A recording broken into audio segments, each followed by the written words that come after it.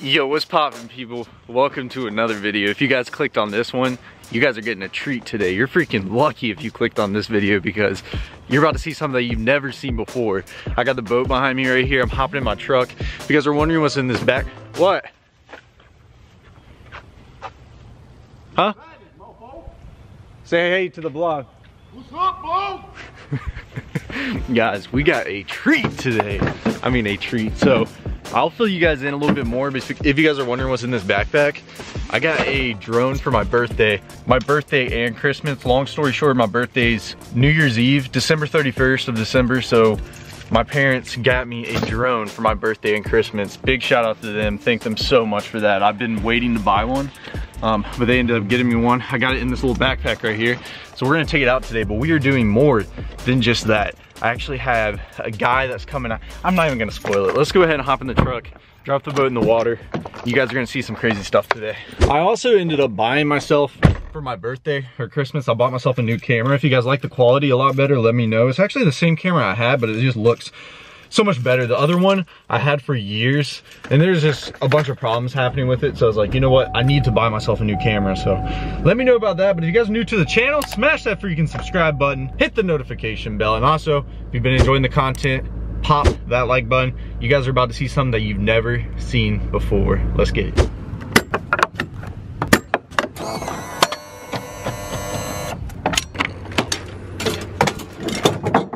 So we just got to the lake here, folks. We're about to put in right now, or I'm putting in by myself. My dad's actually coming out with me, but I don't know if you guys know, but my dad has a little pontoon. He's gonna take it out here. If you guys are wondering why, we got a guy that's coming out with us today that actually races drones, okay? This guy is insane. Insane. You guys are about to see the best drone shots from fishing that you've ever seen. I promise you, you're about to see it today. So stay tuned. I'm gonna do a little bit of fishing while I'm out here. I actually texted the guy to see where he's at, and I might stop by a little spot that's right here by the ramp and try to catch a big fish before we go and pick him up from the ramp. But this is gonna be a good one. I'm about to put it in the boat by myself. I actually ended up getting that drone like I was talking about. I might try my first ever drone shot for a fishing video right now by myself while I'm putting the boat in by myself. So that's gonna be interesting. Let's go ahead and give it a shot. So boys, here is my drone right here. Beautiful little drone. My first time ever flying it is yesterday. So, but I feel confident with it.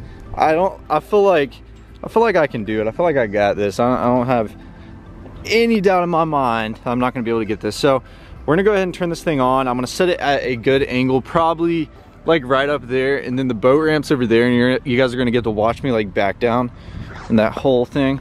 So first we're gonna turn the drone on, one click, hold. All right, there we go. Drone is on. I'm gonna set you guys right here. All right, now let's turn the remote on. Oh man, I'm so excited, guys. If you guys wanna see more drone footage, smash that like button. All right, here we go. Here goes nothing. You got it in tripod mode. I'm not going sport mode. There we go. She's about to take off.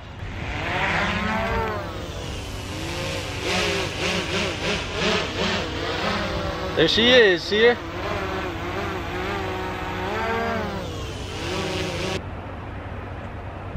I actually forgot one crucial step. I meant to put my phone in this so I can record this. Newbie mistake, my first time, give me a break. So this is pretty neat. So you can actually watch everything from the controller. So your phone fits right inside of this. DJI Go 4.0, strap this phone in. Let me show you guys this. I don't know how well this is going to do, but all right, as you guys can tell, that is right where the drone is pointing. It is time to fly. Right here, we're gonna hit record. Now you guys should be watching from the drone. There you go. You can see everything on the screen.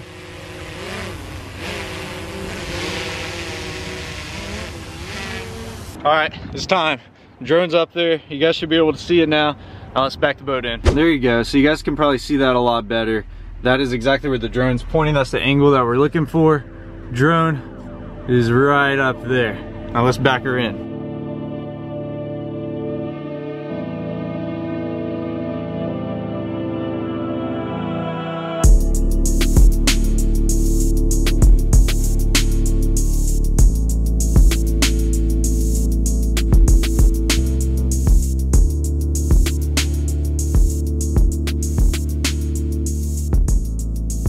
All right, now it's time to get her down.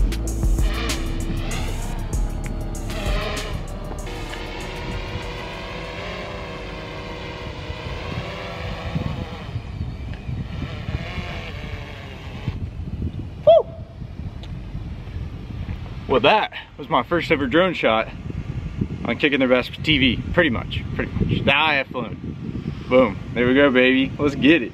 All right, now let's go maybe try to catch a fish. I told him to let me know he's 15 minutes out so then I can make it over to the ramp. So he hasn't texted me yet. Looks like we might have a few minutes to go try to catch a slaunch.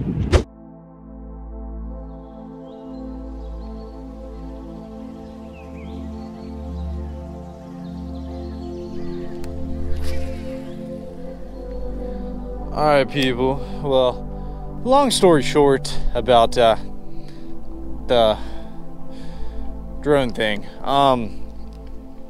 So yes, I did get a drone. You guys saw the footage, but as I said, there was going to be an individual meeting us out here, and some things just happened, and we sadly didn't get to do it today.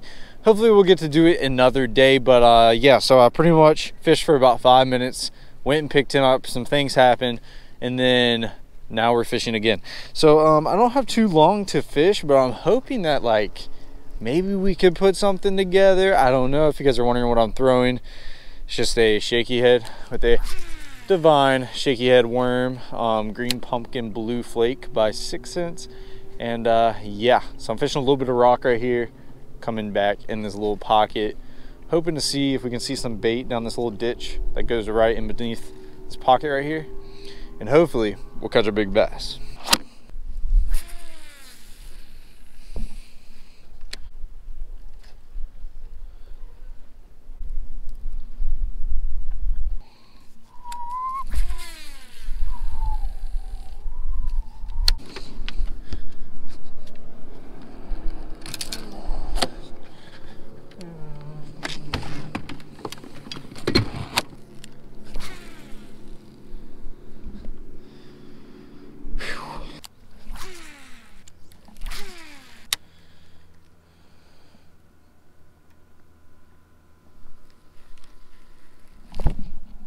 Oh my gosh, that's a good one.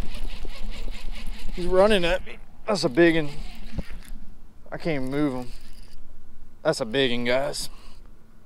Like serious. I didn't even think he was a fish when I first hooked it. It felt so big. Oh, Jesus, it's a mega. Oh yeah, oh yeah.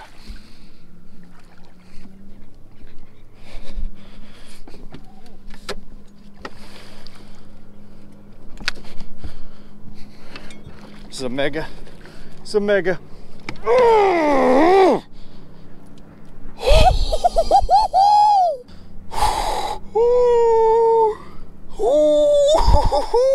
First fish today. Broke one off earlier. Not too long ago. I haven't been fishing that long. Freaking giant. Holy cow, that's a fat guy. You going in the live well, bud. You going in the live well, bud. Look at that girl. Oh my God. Oh my God, what a fat girl. Guys, when I hook set that fish right there, I thought I was stuck on the bottom. That's how big that thing felt. On the Divine shaky head worm by 6 cents. If you guys are like 10% off, I'll drop the code on the screen. It's been a while since I caught a spot that big. I caught that big one on a fish head last time I was out here. I'm gonna run a little deep. Oh my gosh. Dude, I just got hammered. I got him. I got him. Call me back. All right, hang up. Look at that, boys, in 50 foot of water. He ain't big, at least I don't think. Oh gosh, what? Hold up. Oh my gosh, that's a big spot. Look at him eat that fish head. 50 foot of water, baby. 50 foot of water. Oh my God. Dude, that's a freaking slaunch of a spot, baby. What am I saying? They ain't big. He was big. But that spot right there, I think he's bigger. He ain't as fat as that other one. But that one's a large spot that I just caught. I gotta retie after that one. Spot lock us. I literally had to get the net on that. I was gonna boat flip it, but I haven't landed a fish today yet. And I don't have that much time to fish. And I was like, if I try to boat flip this thing and that thing breaks off, I will cry. And I'm gonna be honest with you, with how the hook is kind of frayed, he would have broke off. And I would have been crying, bro. Oh, I would have been crying, bro. Oh, thank the Lord. So, These are the worms that I was using. That's the one I just caught on. It's the Divine Shaky Worm Green Pumpkin Blue, which is probably one of my favorite colors of all time. I like, my 3 favorite colors, or I would have to say 4, is like Green Pumpkin Blue, Green Pumpkin Green, like a Morning Dawn color, which those will all be good for clear water. And then for like dirty water, I love like a June bug, or like maybe like a black and blue, but I don't throw that on a shaky head. Like a June bug on a shaky head would be good. But yeah, Green Pumpkin Blue. So in the hook that I'm using, these are actually the spot removers. I wouldn't recommend using these. I've used these for years, but they bend like crazy. That fish was fighting so hard it just like bent out my hook. That wasn't even from a rock or something. I'm gonna be real with you. I thought that was a freaking rock when I hooked it. That's how big that fish felt.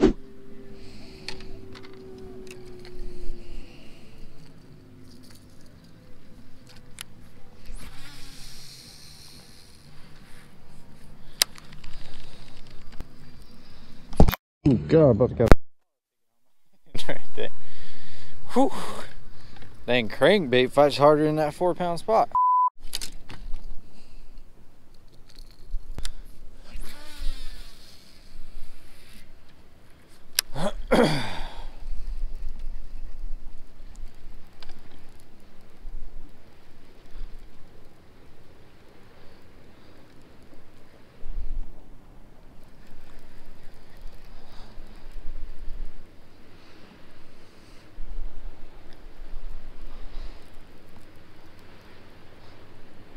Oh my gosh, on a crankbait, big crankbait, first cast, big one. Oh my God.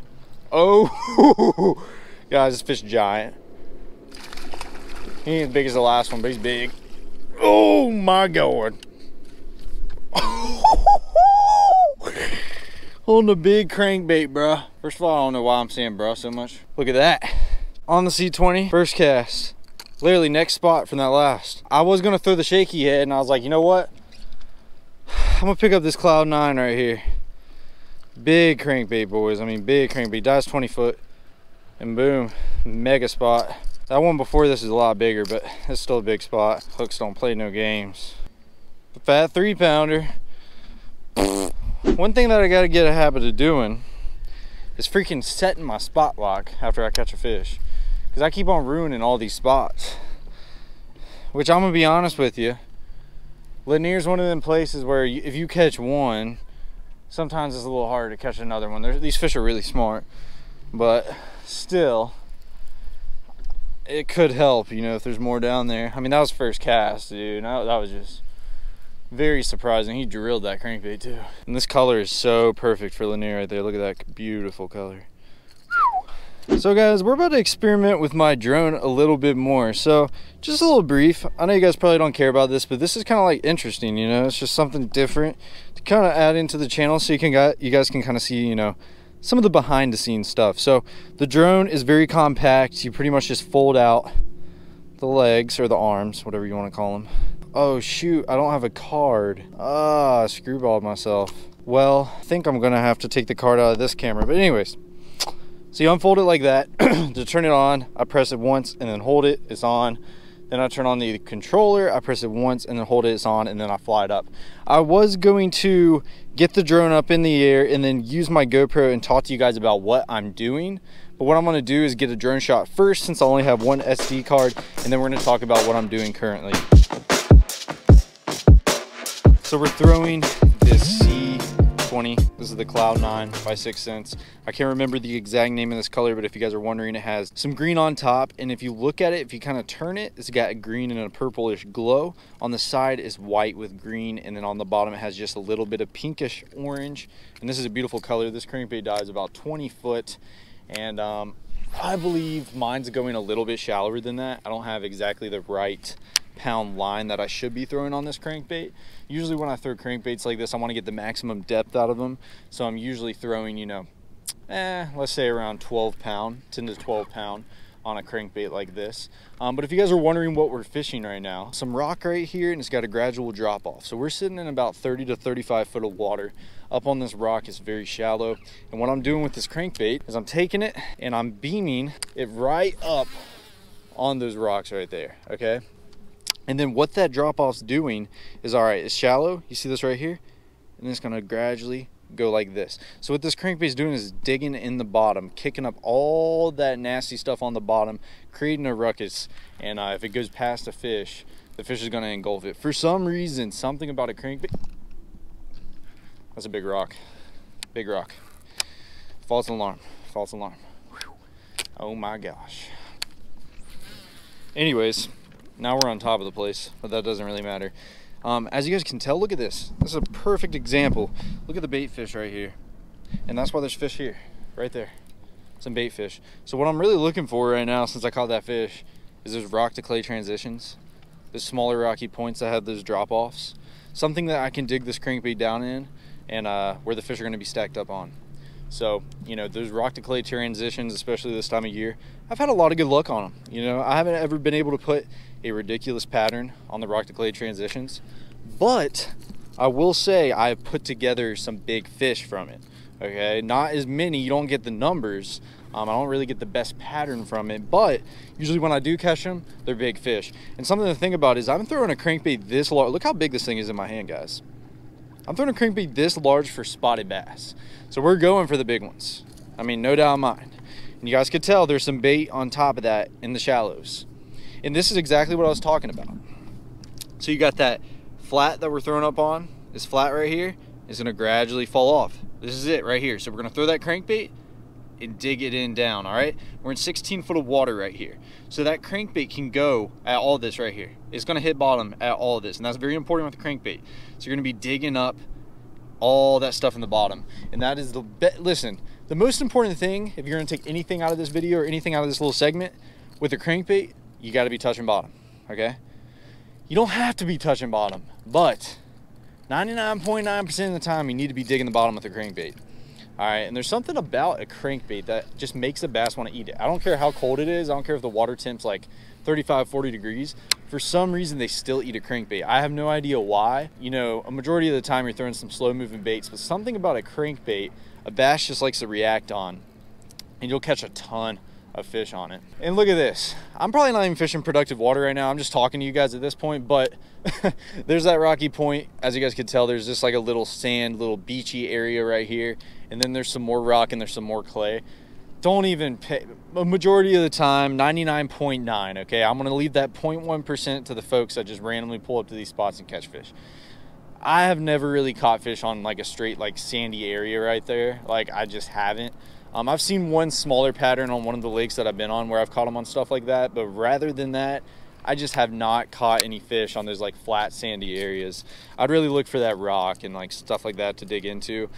These spots right here would actually be perfect for that little shaky head that I was throwing earlier too. But ever since I got that reaction bite, and that was first cast, on similar spots to this, it's just kind of in my head, you know? I'm like, I want to catch another crankbait fish. And I don't know, who knows? We might catch one, we might not. But we're gonna keep casting. I might cast a little bit here. I've never fished this. It doesn't even look that good, but you know what? I'm gonna give it a shot. Now I'm done with all you said. All you wanted was my bread. Got me messed up in the